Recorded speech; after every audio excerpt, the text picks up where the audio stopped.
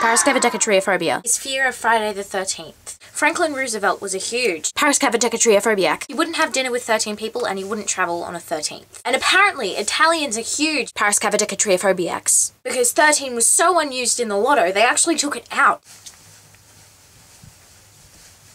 I have a collection of collections. I have a lot of collections. I have a collection of snow globes. Collection of snow globes! I have a collection of show programs. You have no idea how embarrassed I am that I actually went to that.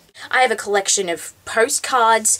I actually have the Guinness World Record collection of postcards. I just am way too lazy to go and actually call it up and stuff.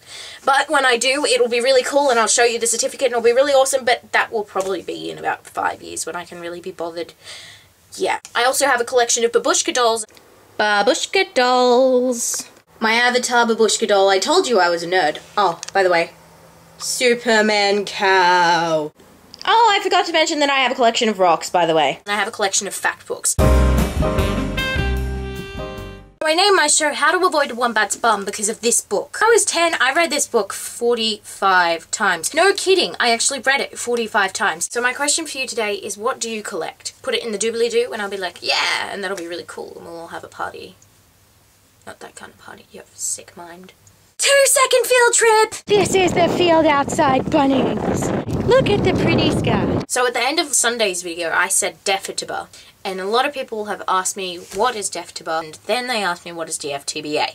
DFTBA stands for Don't Forget to Be Awesome, and it's from the Vlogbrothers, which will be linked on my face. So the story of DEFTBA is my friend was reading the back of my book, which said DFTBA on it in really big letters, and she said DEFTBA, and I was like, ha! I found that ever since, every time someone sees DFTBA written, they just automatically think it's DEFTBA. It is an acronym.